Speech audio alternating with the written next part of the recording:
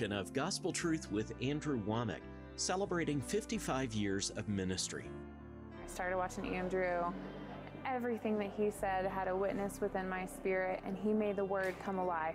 You know, he just helped me connect dots. I have such a passion and a love for the Word of God, and he deepened that for me. And now, here's Andrew. Welcome to our Thursday's broadcast of the Gospel Truth. Today I'm continuing a series that I started nearly 2 weeks ago, talking about what I call spirit, soul, and body. Talking about how it's your spirit that got changed and your identity in Christ. And I'm giving this book away. And I tell you this, I've said this every day, but this is what changed my life. This is the foundation of everything that God has taught me.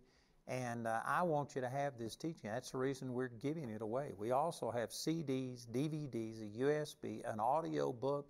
We have an illustrated version of this where it's animated. And we've just got so many ways for you to get this. And remember, this is our gift to you, and please take advantage of it. I've already covered so much material, I just can't go back through it. Just the last couple of days, I've been in Hebrews chapter 9, and I want to go back to this verse. I used this on the program yesterday, but Hebrews chapter 9, verse 12 says, "Neither by the blood of goats and calves, but by His own blood He entered in once into the holy place, having obtained eternal redemption for us." And I was making the point that Jesus died for our sins and only applied His blood to our sins once, which is contrary to what the vast majority of the body of Christ believes. The body of Christ as a whole believes that when you came to the Lord and asked God for salvation, believed on Jesus, that your sins up until that time were forgiven, but all of your future sins have to be dealt with individually and put under the blood, and that blood has to be reapplied. But this says He entered in once into the holy place, having obtained eternal redemption for us. Verse 15 says, at the last part of that verse, it says, "They which are called might receive the promise of eternal inheritance." Most people believe it's temporary inheritance, only good until the next time you sin, and then you lose it and you got to get back into the good favor of God. I dealt with all of those things yesterday. I need to go on from here, but when you came to the Lord, He didn't just forgive your sins up until that point. He forgave all of the sins that you would ever commit in your entire life. So that is liberating, and at the same time, there are some people that just hate that because they think that I'm encouraging sin. I can't tell you everything I know in one program. I am not encouraging sin. And let me just say it this way, that, you know, if I was living a sinful life, if I had a hidden life where I had mistresses on the side, where I was stealing money, where I was just, opening my arms and embracing sin, and then if I was preaching this, I think that I would be open to a lot of criticism. But I guarantee you, you can't criticize me over taking these truths that I'm sharing with you, and this causes me to go live in sin. I live a holier life than most of you probably think about. And I'm not saying that in a bragging sense. I'm just saying it that what I'm teaching here and understanding the love that God has for us and the degree to which He saved us and the amount of grace, it has taught me to live a holy life. I haven't used this as an occasion to go live in sin. So those of you who have a fear that what I'm saying is just going to turn people loose to sin, that's because the only way that you have ever served God is out of a fear that He's going to reject you. I don't have a fear that He's going to reject me. On the other hand, I have so much love and thankfulness for what God has done in my life that love is compelling me to live holier and seek God more than fear ever did. Fear will cause you to do just enough to satisfy that fear, to take care of that fear and to get it out of the way. But love, man, once you understand the love that God has for you, there is no limit to it. It'll cause you to serve God with everything you've got. So in this 9th chapter, there's either 4 or 5 times that he talks about and emphasizes that Jesus only dealt with your sins once. He doesn't deal with every time you sin, you got to go to the Lord and get it forgiven all over again, get born again. No, there's only one born again, and then you just are born again. You don't have to get born again. You don't get saved, lost, depending on your performance.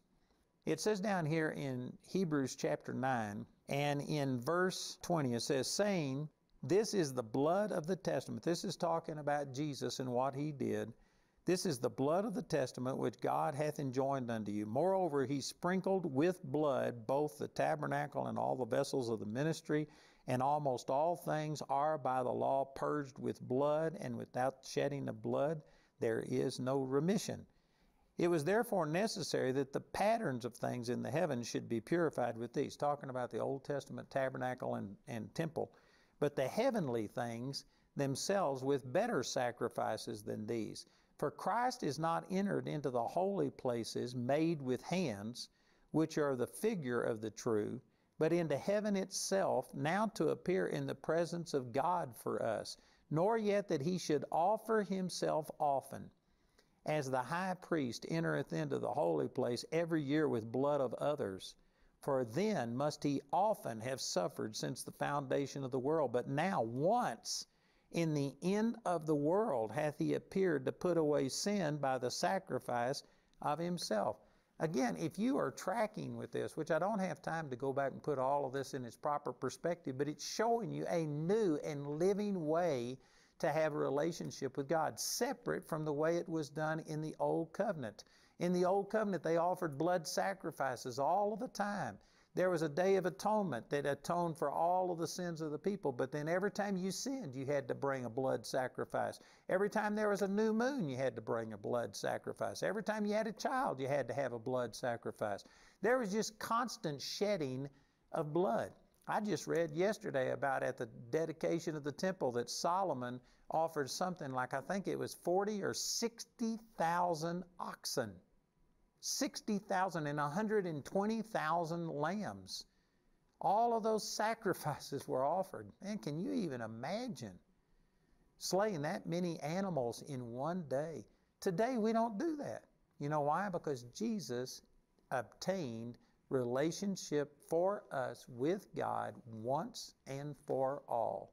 That's what He's saying.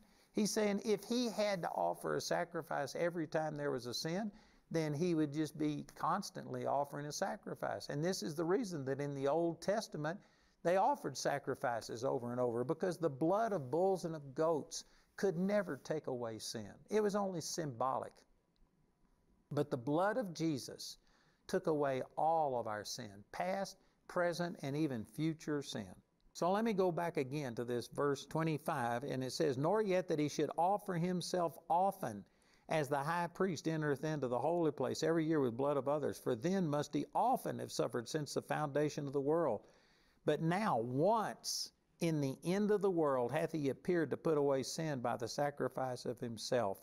And as it is appointed unto men once to die, but after this the judgment, so Christ was once offered to bear the sins of many, and unto them that look for Him shall He appear the second time without sin unto salvation. So that's at least 4 times in that one chapter that it's emphasizing that Jesus dealt with our sins once for all. Not over and over. Not every time you sin, you got to go back to the Lord and somehow or another get back into His good standing. You know, I had a sister, she's now gone to be with the Lord. She was 9 years older than me, but my sister Joyce, she loved God. She was a great lady. And anyway, she had a daughter, one of my nieces, that I guarantee you just would try anybody's faith. She was a pain, to put it mildly. And my sister was fixing supper, and she had, her husband was a professor at the college, and he was bringing home another professor, so she was fixing supper for not only her family, but for this guest that was coming. She was busy doing things, and my niece was in there mouthing off, and she could push your hot buttons. Boy, she could just get to you, and she's now 50-something years old, and she's still living like that. She's never turned around. But anyway, she was just mouthing off and saying some things, and my sister just hauled off and hit her. and knocked her flat of her back. Now, my sister was born again, baptized in the Holy Ghost. She went to the jail every week, led people, or she loved God. She was seeking God. She knew better. What she did was wrong, but she just lost her temper and literally decked her daughter. And boy, when she did, she felt terrible. She ran upstairs. She threw herself across the bed, and she just cried out to God, and she says, Lord, you got to help me. If I ever start crying about what I did, I won't come out of here until tomorrow morning, and I've got company coming. I've got to go back and finish my meal. And she just cried out for help. And you know what the Lord spoke to her? He said, Joyce, when you were 8 years old and you accepted me as your Savior and repented of your sin, and I forgave you of your sin, I forgave you of this sin. He says, it's already dealt with. You're already forgiven. It didn't offend me. He says, I dealt with this years and years and years ago. And you know what that did? It broke the dominion of that sin. It didn't make my sister say, well, man, since I'm forgiven, I can go down and slap my daughter around again. No, that's not what happened. She went down and she apologized to her daughter and asked her to forgive her. It didn't encourage her to go live in sin, but it broke the dominion of that sin, knowing that, Jesus, you knew what kind of a person I was when you saved me. You knew that I was going to do this, and you've already forgiven it. And it just broke the dominion of that sin. That's what these things are saying. Jesus dealt with all of our sin, past, present, and even sins that you haven't committed yet.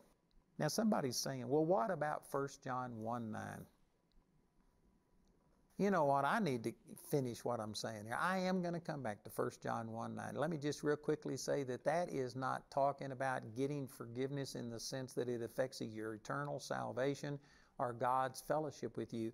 But if you give Satan a legal inroad into your life through yielding to him in sin, it says that he comes only to steal, kill, and destroy, John 10:10. It says in Romans chapter 6, verse 16, that when you yield yourself to sin, you yield yourself to Satan, the author of that sin, and he produces death in you. So if you have yielded yourself to Satan, how do you get him back out? How do you get rid of this opportunity that you gave him into your life? That's when you repent and confess it. Not to get your relationship with God, eternal relationship fixed, not to restore fellowship, but to stop Satan, to turn on the devil and to repent of it. And then the eternal forgiveness that you already have in your spirit. Your spirit is sanctified and perfected forever. I'm going to get to these verses in just a few minutes. That forgiveness that's already in your spirit will come out into your soul and into your body, and it will deliver you from the dominion that Satan has in your life. I'll deal with that in more detail later. But let me just continue to read, and remember that the chapter and verse divisions in the Bible are there to make it easier for us to reference things, but it doesn't mean that this is a brand new thought and that somehow or another you disconnect from what was said in the 9th chapter.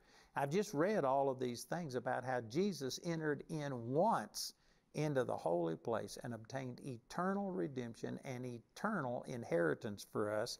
And then it says in chapter 10, verse 1, for the law, having a shadow of good things to come, and not the very image of those things, can never, with those sacrifices which they offered year by year, continually make the comers thereunto perfect. For then would they not have ceased to be offered? You know, it's a question. And the answer to this question is yes. If these sacrifices, if the Old Testament animal sacrifices really worked, then once you offered a sacrifice, you wouldn't offer another sacrifice. But they had to be offered over and over and over because they weren't really atoning for your sin. It was only symbolic of sins being atoned for. You know, the Lord said that the life of the flesh is in the blood. And he also said that in the day you sin, you shall surely die. And so that blood had to be spilt. Under the Old Testament, the Lord, out of his mercy, allowed us to substitute the blood of an animal for our own blood being spilt. Death. The wages of sin is death, Romans 6:23. And so he substituted an animal, but it was only a picture. It was only a type, a shadow of something that was going to come. It wasn't the real deal. The real deal is when Jesus came on the scene, the Lamb of God. And John the Baptist said, "Behold, the Lamb of God, which takes away the sins of the world." And when Jesus died for our sins, the life is in the blood. And when He died and shed His blood for our sins, that was not symbolic. That was the real deal. Jesus was God, manifest in the flesh. And as God, His life was so holy and so pure that one drop of His blood was holier and purer than all of the sin and the debauchery of the entire human race.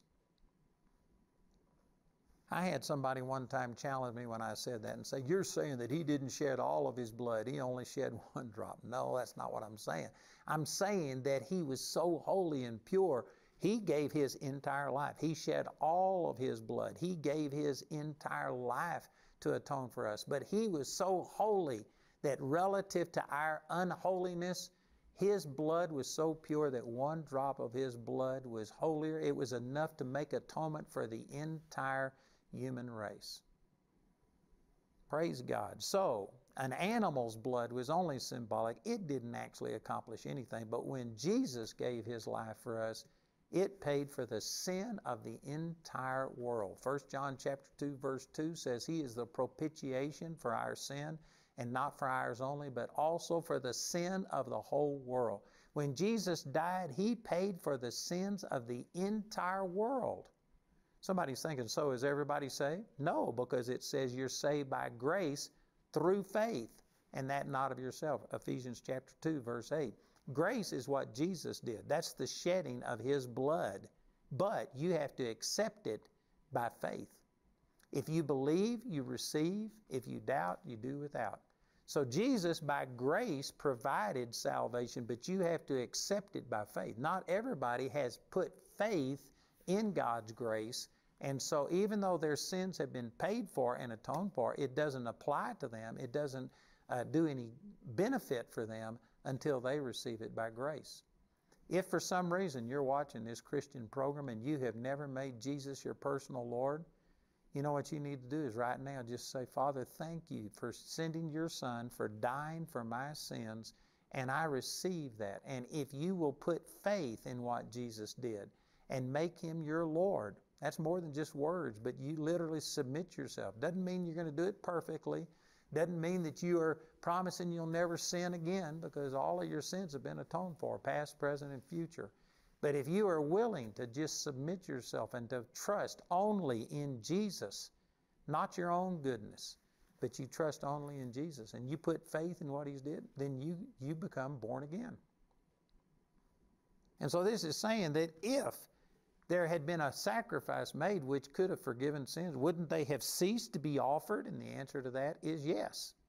And the answer in the New Covenant is yes. We don't have to go to God and get saved again and again, born again, again. We don't have to be saved, lost every time we sin. When you come to the Lord, He forgives you of all sin, past, present, and future. So that's what it says in Hebrews 10:2, "For then would they not have ceased to be offered?" The answer is yes. And here's the reason: because that the worshipers, once purged, should have had no more conscience of sin. Once purged, not multiple times purged, not purged many times every day. When Jesus accepted you, He accepted you not only and forgave you of what you had done in the past, but He forgave you of anything you would ever do. Once you get born again, you are created righteous and truly holy, Ephesians 4:24, 1 John 4:17, as Jesus is, so are you in this world. 1 Corinthians 6:17, "He that's joined unto the Lord is one spirit." And then when all of those things happened at your salvation, you were immediately vacuum packed, sealed, Ephesians 1:13, by the Holy Spirit. And that Spirit that was created righteous and holy now is still as righteous and holy as it ever was, because you were sanctified and perfected forever. Man, that's awesome. You know, I know that because of our religious traditions and the way most of us have been brought, that this is just radical, and this raises nearly as many questions as it answers. And I'm going to try and keep going through this and dealing with this on our programs, and that's the reason we're offering all of these materials so that you can study this in more detail. And so I know that you may have questions based on what I've said, but I promise you this is liberating if you truly understand that Jesus forgave you of all sin, past, present, and future. And in your spirit, there is no sin. And you don't get contaminated every time you fall short of what you're supposed to be. And God is a spirit, John 4:24. He is looking at you in the spirit. And if you are going to truly unite with Him, worship Him, you're going to have to worship Him in spirit and in truth. And understanding these truths that I've talked about here just literally set me free. Not free to sin, but free from sin. And again, I'm saying anybody who will criticize me and say, boy, you're teaching this so you can just go live in sin. You know, Paul said that he spoke sometimes like a lost person, just got down on their level and reasoned with them. He said he wouldn't normally do this, but he says, since you're carnal, I'll just reason with you carnally. Well, in a sense, that's what I'm doing. I would never sit there and promote my own goodness, because I don't approach God based on my goodness. But anybody who's critical of me and saying that I'm preaching these things just so that I can justify a life of sin, I dare you to come and criticize me. I'm living a holier life than most of you ever thought about.